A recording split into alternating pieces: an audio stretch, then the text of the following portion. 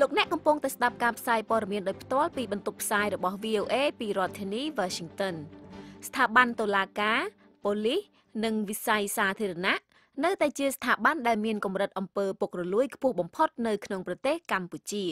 នេះបើតាមការចុះផ្សាយទិន្នន័យចុងក្រោយបង្អស់របស់អង្គការដំឡាភិបកម្ពុជាកាលពីថ្ងៃច័ន្ទម្សិលមិញនេះមជ្ឈមណ្ឌលតស៊ូមតិនិងប្រឹក្សាយោបល់ផ្នែកច្បាប់នៃអង្គការដំឡាភិបកម្ពុជាបានបន្ថែមថាទម្រង់នៃអំពើពុករលួយដែលកើតមានជាទូទៅរួមមាន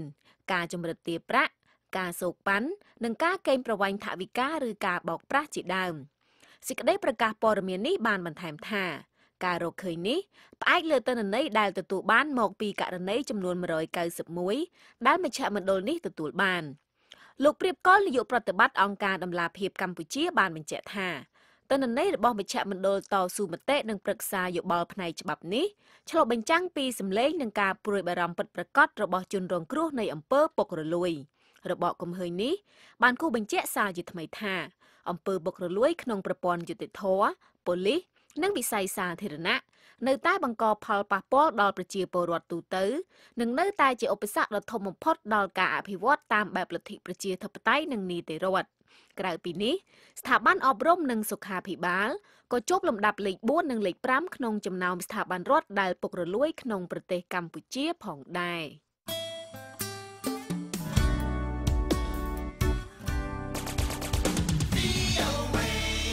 រដ្ឋាភិបាលក្រុងក្រឹមឡាំងកំពុងតែថ្កោលទោសការអះអាងរបស់ក្រុមស៊ើបការសម្ងាត់អាមេរិកថាគ្មានមូលដ្ឋាន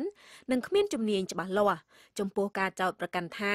រុស្ស៊ីជ្រៀតជ្រែកនៅក្នុងការបោះឆ្នោតជ្រើសរើសប្រធានាធិបតីអាមេរិកដើម្បីជួយលោក Donald Trump ឲ្យឈ្នះតំណែងរយៈពេល4ឆ្នាំក្នុងសីតុវិមានអ្នកនាំពាក្យរបស់រដ្ឋាភិបាលក្រុងក្រឹមឡាំងលោក Dmitry Peskov បាននិយាយកាលពីថ្ងៃច័ន្ទថាការចោទប្រកាន់នេះគ្មានមូលដ្ឋានច្បាស់លាស់គ្មានភស្តុតាងនិងធ្វើឡើងដោយគ្មានជំនាញច្បាស់លាស់ដែលមិនមែនជាការងារវិជ្ជាជីវៈរបស់ទីភ្នាក់ងារសន្តិសុខលំដាប់ពិភពលោកពិតប្រាកដនោះទេ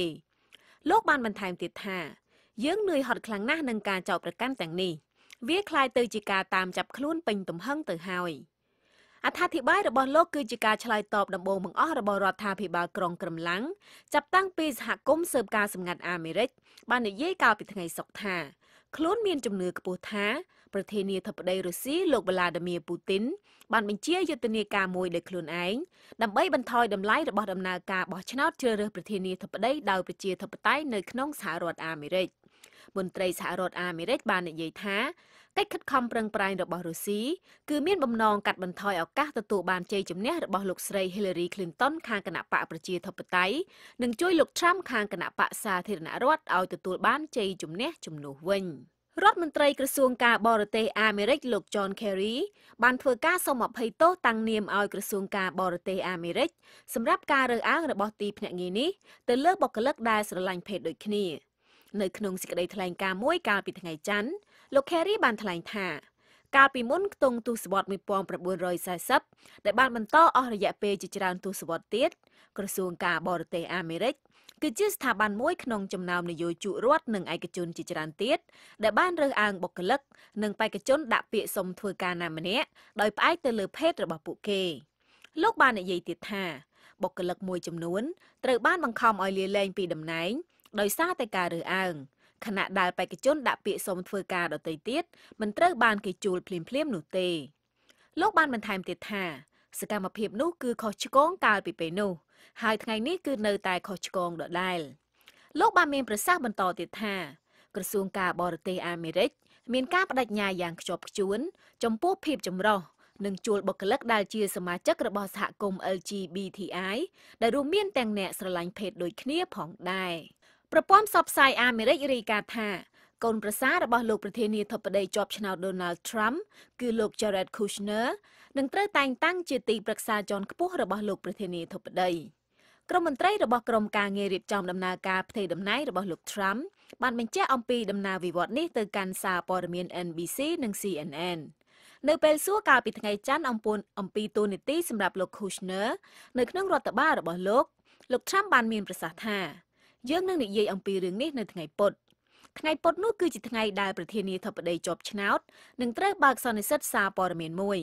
លោក Kushner វ័យ35ឆ្នាំបានរៀបអាពាហ៍ពិពាហ៍ជាមួយនឹងកូនស្រីរបស់លោក Donald Trump គឺនាង Ivanka Trump នាវាកងទ័ពជើងទឹកអាមេរិកមួយគ្រឿងបានបាញ់3គ្រាប់ព្រមានទូកអ៊ីរ៉ង់ក្បែរផ្លូវនាវាចរ Hormuz កាលពីថ្ងៃអាទិត្យនេះបើយោងតាមអ្នកនាំពាក្យមន្ទីរ Pentagon លោក Jeff Davis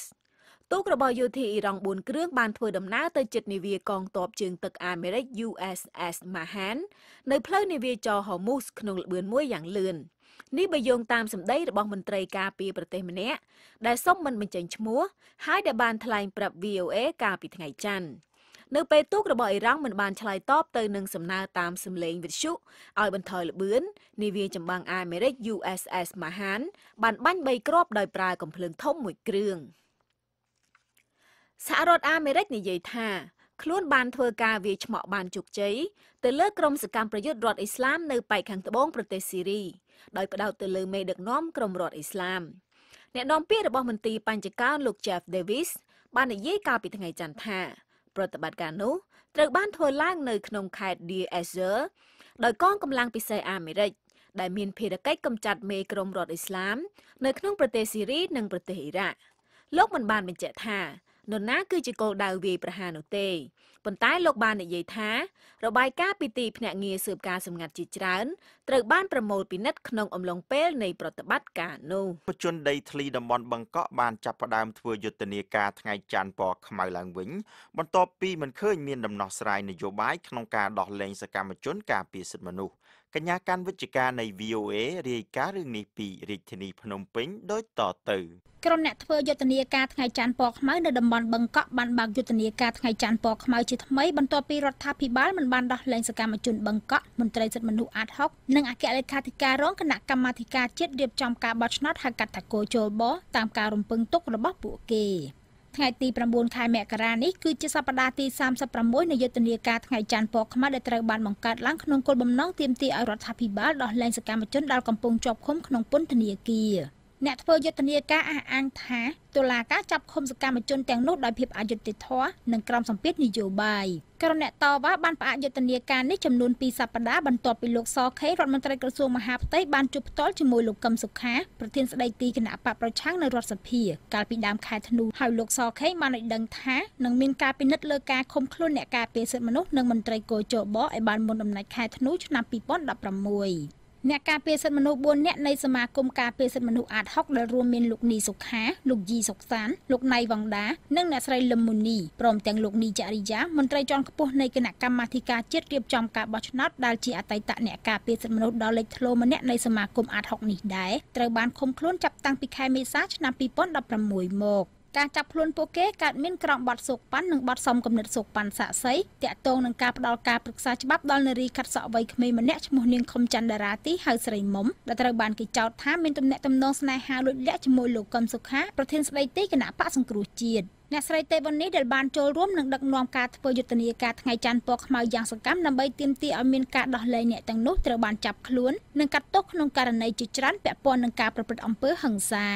កញ្ញាសុងស្រីលៀបសកម្មជនបឹងកក់ម្នាក់ដែលបានចូលរួមក្នុងការប្រារព្ធយុទ្ធនាការថ្ងៃច័ន្ទពណ៌ខ្មៅនៅព្រឹកនេះប្រាប់ VOA ថាប្រជាសហគមន៍បឹងកក់ធ្វើយុទ្ធនាការថ្ងៃច័ន្ទពណ៌ខ្មៅឡើងវិញដោយសារការលើកឡើងរបស់លោកសខេរដ្ឋមន្ត្រីក្រសួងមហាផ្ទៃថានឹងមានការដោះលែងអ្នកកំពុងជាប់ឃុំនៅចុងខែធ្នូឆ្នាំ2016មិនត្រូវបានអនុវត្តកាលពីសប្តាហ៍មុនយើងផ្អាកដោយសារយើងបានលើការផ្សព្វផ្សាយពីឧបនាយករដ្ឋមន្ត្រីសខេតែតវ៉ាតែគាត់បាននិយាយថានៅចុងឆ្នាំ2016ក្នុងខែ12ហ្នឹងគឺនឹងមានការដោះលែងមន្ត្រីអង្គការសង្គមស៊ីវិលនិងកម្មជនដទៃទៀតអញ្ចឹងនៅពេលដែលយើងលើកអញ្ចឹងយើងមានអារម្មណ៍ថានៅពេលដែលនយោបាយក៏បានធ្វើការចរចាគ្នានិងកម្ដៅនយោបាយវាចាប់ផ្ដើមធ្លាក់ចុះអញ្ចឹងការដោះលែងនឹងអាចមានដូចអ្វីដែលគាត់មានប្រសាសន៍តែផ្ទុយវិញអាក្តីរំពឹងរបស់យើងនឹងវាបានប្រែជារឿងមួយដែលខកចិត្តយ៉ាងខ្លាំងកញ្ញាបន្ថែមថាប្រសិនបើរដ្ឋាភិបាលមិនដោះលែងមន្ត្រីសិទ្ធិមនុស្សទាំង4រូបមន្ត្រីគយជបនិងអ្នកស្រីទេវនីទេប្រជាសហគមន៍នឹងនៅតែធ្វើយុទ្ធនាការនេះបន្ត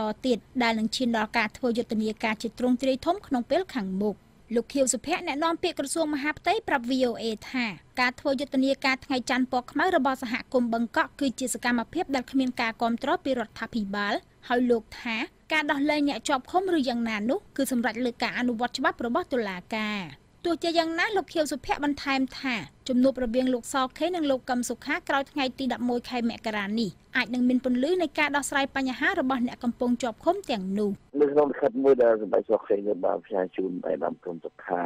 កន្លងទៅនេះលោកបានកំណត់ថាក្រោយថ្ងៃ11លោកនឹងមើលកម្មវិធីដើម្បីជួបជាមួយនឹងឯកឧត្តមក្រុមសុខាហើយខ្ញុំគិតថាកិច្ចជួបគ្នានេះអាចจะនឹងមានផលប្រយោជន៍ឬក៏អាចจะមានដោះស្រាយបញ្ហាអ្វីដែលមានសេសសល់ហ្នឹងថ្នាក់ដឹកនាំតំណាងរាជគណៈបកប្រជាជនកម្ពុជានិងគណៈបកសង្គ្រោះជាតិក្រុងជួបពិភាក្សាគ្នាដើម្បីដោះស្រាយបញ្ហាជាតិនិងបញ្ហានយោបាយដែលនៅសេសសល់តាមការស្នើសុំរបស់លោកកឹមសុខាប្រធានស្ដីទីគណៈបកសង្គ្រោះជាតិលោកសខេងប្រធានថ្នាក់ដឹកនាំតំណាងរាជនៃគណៈបកប្រជាជនកម្ពុជាប្រាប់លោកកឹមសុខាដែលទើបក្លាយជាប្រធានក្រុមតំណាងរាជគណៈបកសង្គ្រោះជាតិថាជំនួបពិភាក្សារវាងគណៈបកទាំងពីរអាចធ្វើឡើងបានក្រោយថ្ងៃទី11ខែមករាដោយមិនទាន់កំណត់ពេលវេលាជាក់លាក់លោកអមសំអាតប្រធានការិយាល័យបច្ចេកទេសស៊ើបអង្កេតនៃអង្គការការពារសិទ្ធិមនុស្សលីកាដូប្រាប់ VOA ថារដ្ឋាភិបាលបានយកសកម្មជនការពារសិទ្ធិមនុស្សដែលកំពុងជាប់ឃុំទាំងអស់នោះធ្វើជាឧបករណ៍ក្នុងការចរចានយោបាយដូច្នេះលោកថាការលើកឡើងពីការដោះលែងតែបែរជាមិនមានការដោះលែងដោយសារស្ថានភាពនយោបាយមានការផ្លាស់ប្ដូរថ្ងៃច័ន្ទពុកខ្លាំងដែលឃើញចាប់ដើមវិញពីការគុំបង្កក់នេះឃើញថា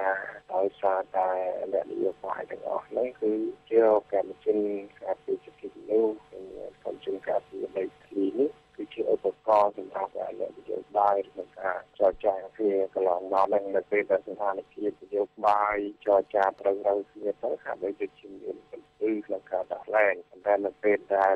វិធីការនយោបាយតាមស្តឹងការដោះលែងរបស់អ្នកទាំងអស់នោះគឺត្រូវបាត់ព័ត៌មានឈឹងទៅវិញកម្រងករណីសិក្សាលើការចាប់ខ្លួនក្រុមអ្នកតវ៉ាដែលចេញផ្សាយដោយមជ្ឈមណ្ឌលសិទ្ធិមនុស្សកម្ពុជាហៅកាត់ថា CCHR កាលពីថ្ងៃទី10ខែធ្នូឆ្នាំ2016នេះបង្ហាញថាក្នុងយុទ្ធនាការថ្ងៃច័ន្ទពណ៌ខ្មៅមានការចាប់ខ្លួនមនុស្សចំនួន33លើកដែលពាក់ព័ន្ធនឹងបុគ្គលចំនួន21នាក់ហើយក្នុងចំណោមពួកគេទាំងនោះមួយចំនួនធ្លាប់ត្រូវបានចាប់ខ្លួនជាច្រើនដងរួចមកហើយ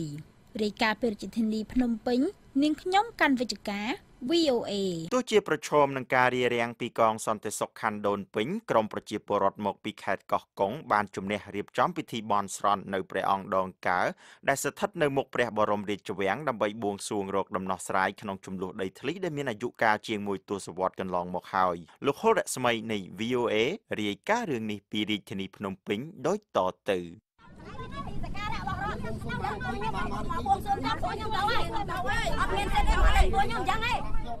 នៅថ្ងៃច័ន្ទនេះក្រុមប្រជាពលរដ្ឋប្រមាណជាង40នាក់ដែលបានធ្វើដំណើរមកពីខេត្តកោះកុងមកទីក្រុងភ្នំពេញដើម្បីតវ៉ាទាមទារឲ្យអាជ្ញាធររកដំណោះស្រាយក្នុងទំនាស់ដីធ្លីបានងាកទៅរកការធ្វើពិធីសាសនានៅព្រះអង្គដង្កើដែលជាកន្លែងប្រជាជននៅរាជធានីនិងតាមបណ្ដាខេត្តនានាមានជំនឿថាមានបុណ្យបារមី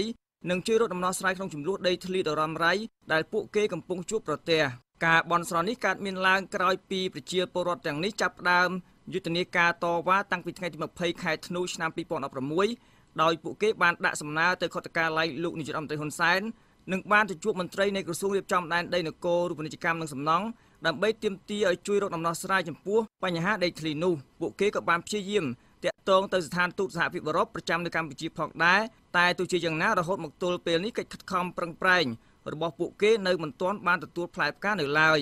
អ្នកស្រីផៅញើងតំណាងប្រជាពលរដ្ឋមកពីឃុំជីខក្រោមស្រុកស្រែអំបលខេត្តកោះកុងបានប្រាប់ក្រុមអ្នកសារព័ត៌មានថាអ្នកស្រីនិងប្រជាពលរដ្ឋទាំងនេះមកបន់ស្រន់នៅព្រះអង្គដង្កើដោយសារតែប្រជាពលរដ្ឋមិនទាន់ទទួលបានយុត្តិធម៌ពីការបាត់បង់ដីធ្លីរបស់ពួកគេនៅឯខេត្តកោះកុងអញ្ចឹងពួកយើងមកទីនេះមកកន្លែងព្រះអង្គដងកើនេះគឺមកកន្លែងជាទីសក្ការៈសម្រាប់សម្បត្តិមន្ត្រីរាជការទាំងឡាយណាដែលលោកបានស្បត់ស្បែកថាបំពេញកាតព្វកិច្ចនឹងតួនាទីរបស់ខ្លួនបើសិនជាអត់លោកនឹងរលាយហើយទៅតាមសម្បត្តិដែលខ្លួនបានធ្វើហើយចាពួកយើងមកនេះគឺពួកយើងមកធ្វើអញ្ចឹងអ្នកស្រីផៅញើងឲ្យដឹងថាប្រជាពលរដ្ឋចំនួន174គ្រួសារកំពុងបន្តទាមទារដោះស្រាយចំពោះទំនាស់ដីធ្លីដែលមានចំនួនសរុបជាង782ហិកតាទំនាស់នេះផ្ដើមចេញពីគម្រោងវិនិយោគផលិតស្ករអំពៅរបស់លោកអុកញ៉ាលីយ៉ុងផាត់ដែលជាសមាជិកប្រសិទ្ធិគណៈបកប្រជាជនកម្ពុជាអ្នកស្រីបន្ថែមថាក្រុមប្រជាពលរដ្ឋចំនួន15គ្រួសារផ្សេងទៀតក៏កំពុងមានទំនាស់លើផ្ទៃដីទំហំជាង59ហិកតាជាមួយលោកអុកញ៉ាហេងហ៊ុយជាអ្នកជំនួយម្នាក់នៅក្នុងខេត្តកោះកុងលោកអុកញ៉ាលីយ៉ុងផាត់សមាជិកប្រសិទ្ធិគណៈបកប្រជាជនកម្ពុជាបានបដិសេធកាលពីពេលកន្លងមកថាលោកមិនមានជាប់ពាក់ព័ន្ធនឹងទំនាស់ដីធ្លីនេះទេលោកបានអះអាងថាលោកបានដកខ្លួនចេញពីគម្រោងវិនិយោគផលិតស្ករអំពៅនៅខេត្តកោះកុងដោយលោកបានបង្វែរជំនួយនេះទៅខេត្តកំពង់ស្ពឺវិញ លោកបានចោទក្រមប្រជាពលរដ្ឋកាលពីសប្តាហ៍មុនថាពួកគេកំពុងធ្វើសកម្មភាពប្រឆាំងរូបលោកហើយថាគណៈបកប្រឆាំងជាអ្នកនៅពីក្រោយការតវ៉ានេះខ្ញុំនិយាយទៅមិនស្ដាប់ដោយសារអីដោយសារនយោបាយវាយខ្ញុំដឹងខ្ញុំសមាជិកគណៈបកប្រជាជនហើយសួរថាខ្ញុំសមាជិកគណៈបកប្រជាជនទេ 10000% មិនមែន 100% 10000% របស់មនុស្សរបស់គណៈបកប្រជាជនកម្ពុជាអានឹងខ្ញុំប្រកាសអញ្ចឹងកាលពីសប្តាហ៍មុនលោកហេងហ៊ុយក៏បានបដិសេធថាលោកមិនមានជាប់ពាក់ព័ន្ធនឹងទំនាស់ដីធ្លីជាមួយក្រមប្រជាពលរដ្ឋមកពីខេត្តកោះកុងដែលកំពុងបើកយុទ្ធនាការតវ៉ានៅរាជធានីភ្នំពេញផងដែរអ្នកស្រីផៅញើងបានច្រានចោលការចោទប្រកាន់របស់លោកអុកញ៉ាលីយ៉ុងផាត់នៅក្នុងពេលធ្វើពិធីបន់ស្រន់នៅព្រះអង្គដង្កើនារសៀលថ្ងៃច័ន្ទនេះអ្នកស្រីនិយាយថាគាត់ចេះតែនិយាយប្រទេសផ្ដាស់អញ្ចឹងបើអញ្ចឹងមានន័យថាគាត់នឹងដើរយករបស់គេអញ្ចឹងលោកយឹមសវណ្ណអ្នកនាំពាក្យគណៈបកសង្គ្រោះជាតិប្រាប់ VOA ថាគណៈបកប្រឆាំងមិនបានស្ថិតនៅពីក្រោយការតវ៉ាពាក់ព័ន្ធនឹងទំនាស់ដីធ្លីណាមួយនោះឡើយលោកបន្ថែមថាប្រជាពលរដ្ឋតវ៉ាចំពោះបញ្ហាដីធ្លីនេះក្រោយពីដីធ្លីរបស់ពួកគេត្រូវបានគេរំលោភបំពានករណីនៅខេត្តកោះកុងក៏ដូចជាខេត្តដទៃទៀតនេះគឺរឿងទាំងអស់នេះគឺជារឿងដែលគាត់ក្រោកឡើងតវ៉ាដោយសារតែគេរឹបអូសដីធ្លីរបស់គាត់ហើយគ្មានសំណងសមរម្យប៉ះពាល់ទៅដល់ផលប្រយោជន៍របស់គាត់ហ្នឹងគឺគាត់ធ្វើដោយខ្លួនឯងទេ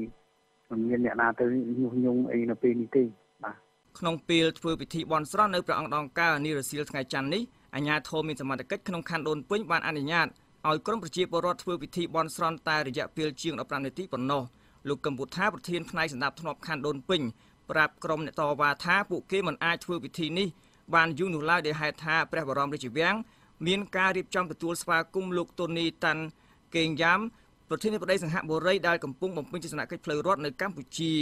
បើសិនជាចង់ធ្វើអានោះចូលពីថ្ងៃនេះដល់អីថ្ងៃនេះថ្ងៃចំពួកខ្ញុំអត់មានលុយអីមកដែរទេកងសន្តិសុខខណ្ឌដូនពេញក្រោយមកបានបំបែកក្រុមប្រជាពលរដ្ឋដោយបានគម្រាមចាប់ខ្លួនមេដឹកនាំក្រុមអ្នកតវ៉ាផងដែរកងសន្តិសុខព្យាយាមយករថយន្តមកដឹកនាំក្រុមអ្នកតវ៉ាទាំងនោះចេញពីព្រះអង្គដង្កើតែប្រជាពលរដ្ឋមិនព្រមពួកគេបានសម្រេចធ្វើដំណើរតាមម៉ូតូកង់3ទៅកាន់វត្តមួយស្ថិតក្នុងរាជធានីភ្នំពេញ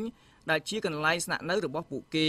យ៉ាងណាក៏ដោយអ្នកស្រីផៅញើងនិយាយថាក្រមប្រជាពលរដ្ឋនឹងមិនចាក់ចេញពីរាជធានីភ្នំពេញនោះឡើយប្រសិនបើមន្ត្រីរដ្ឋាភិបាលមិនអាចរកដំណោះស្រាយដើម្បីបញ្ចប់វិវាទដីធ្លីដែលបានអូសបន្លាយពេលជាច្រើនឆ្នាំមកនេះពីរាជធានីភ្នំពេញខ្ញុំហុលរស្មី VOA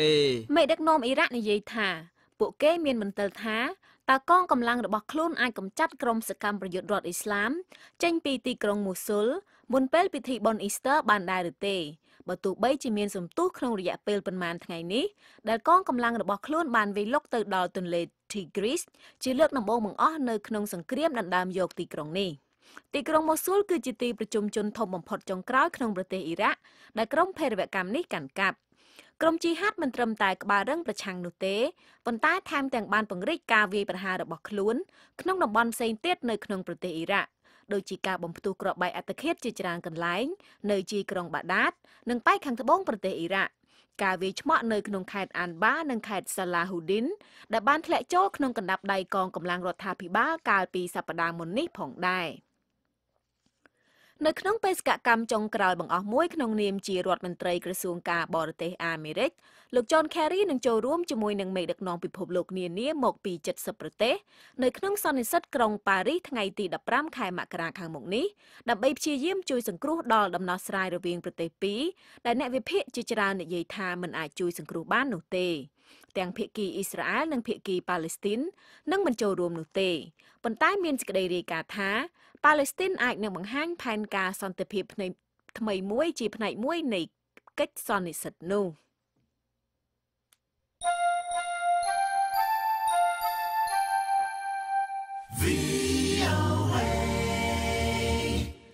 មេបញ្ជាការកងកម្លាំងអន្តរជាតិអាមេរិកនៅក្នុងប្រទេសអាហ្វហ្គានីស្ថានបានធ្វើដំណើរទស្សនកិច្ចដ៏កម្រមួយទៅកាន់សង្កាត់ North Waziristan នៃប្រទេសប៉ាគីស្ថានដែលជាព្រំដែនជាមួយនឹងប្រទេសអាហ្វហ្គានីស្ថានបច្ចុប្បន្ននេះតំបន់នេះត្រូវបានថ្កោលទោសថាជាតំបន់ភេរវកម្មសកលលោកយោធាប៉ាគីស្ថានបាននិយាយកាលពីថ្ងៃច័ន្ទថាមេបញ្ជាការរបស់ខ្លួនបានពន្យល់ណែនាំដល់លោកឧត្តមសេនីយ៍ John Nicholson នៃបេសកកម្មគាំទ្រសេចក្តីសម្រេចរបស់អង្គការអូតង់ស្តីពីប្រតិបត្តិការប្រឆាំងអំពើភេរវកម្មនិងដំណើរវិវត្តសង្គមក្រោយសង្គ្រាមនៅក្នុងតំបន់ដែលស្ថិតនៅក្បែរព្រំប្រទល់នៃប្រទេសអាហ្វហ្គានីស្ថាននេះ យោងតាមសេចក្តីថ្លែងការណ៍មួយបានឲ្យដឹងថាភ្ញៀវត្រូវបាននាំទៅកាន់តំបន់ Miransha Bazaar ដែលនៅទីនោះពួកគេបានឃើញការងារអភិវឌ្ឍរបស់យោធាប៉ាគីស្ថានលោកឧត្តមសេនីយ៍ John Nicholson បានកោតសរសើរប្រតិបត្តិការដ៏ជោគជ័យដែលយោធាប៉ាគីស្ថានបានធ្វើសម្រេចនោះធានាធិបតីជាប់ឆ្នោតអាមេរិកលោក Donald Trump កោតសរសើរក្រុមហ៊ុនផលិតរថយន្ត Fiat Chrysler បន្ទាប់ពីក្រុមហ៊ុននេះបានប្រកាសអំពីផែនការចំណាយប្រាក់$1,000 លានទៅលើប្រតិបត្តិការផលិតរថយន្តថ្មីនៅក្នុងតំបន់ឧស្សាហកម្មអាមេរិកក្រុមហ៊ុន Fiat Chrysler ដែលជាក្រុមហ៊ុនផលិតរថយន្តធំជាងគេទី3នៅអាមេរិកបានឲ្យដឹងកាលពីថ្ងៃអាទិត្យថាខ្លួននឹងពង្រីករោងចក្រនៅក្នុងរដ្ឋ Ohio និងរដ្ឋ Michigan ដើម្បីផលិតរថយន្ត Sports និងរថយន្តដឹកទំនិញធុនធ្ងន់ផែនការនេះនឹងបង្កើនការងារចំនួន 2,000 នៅក្នុងសហរដ្ឋអាមេរិកការប្រកាសនេះបានធ្វើឡើងបន្ទាប់ពីក្រុមហ៊ុនផលិតរថយន្តធំលំដាប់ទី2របស់អាមេរិក Ford Motor បានឲ្យដឹងថាខ្លួនបានលុបចោលផែនការពង្រីករោងចក្រផលិតនៅប្រទេសមិចស៊ិកហើយជំនួសមកវិញនឹងចំណាយប្រាក់ចំនួន$700 លានទៅលើការពង្រីកប្រតិបត្តិការរបស់ខ្លួននៅសហរដ្ឋអាមេរិកដែលនឹងបង្កើនការងារចំនួន700លោក Trump បានសរសេរនៅក្នុងសារមួយដែលបានបង្ហោះលើបណ្ដាញសង្គម Twitter កាលពីថ្ងៃច័ន្ទបន្ទាប់ពីការប្រកាសរបស់ក្រុមហ៊ុន Fiat Chrysler ថានៅទីបំផុតវាកើតឡើងហើយអរគុណក្រុមហ៊ុន Ford និងក្រុមហ៊ុន Fiat Chryslerទូរស័ព្ទ smartphone របស់ក្រុមហ៊ុន Apple មានអាយុកាល10ឆ្នាំហើយចាប់ពីថ្ងៃសម្ពោធរហូតមកដល់ថ្ងៃនេះសហស្ថាបនិកក្រុមហ៊ុន Apple លោក Steve Jobs បានឡើងលើវេទិកា Macworld ឆ្នាំ2007ដើម្បីណែនាំផលិតផលមួយដែលលោកហៅថាផលិតផល3រួមបញ្ចូលគ្នា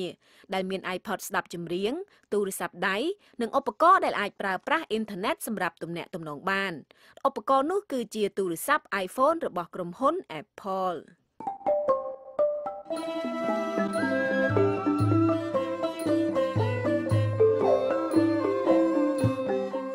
កម្មវិធីផ្សាយរបស់ VOA នៅវេលាព្រឹកនេះចប់តែប៉ុណ្ណេះក៏ប៉ុន្តែលោកអ្នកអាចស្ដាប់ឬអានព័ត៌មានរបស់ VOA ឡើងវិញបានតាមរយៈគេហទំព័រដែលមានអាសយដ្ឋាន khmer.voanews.com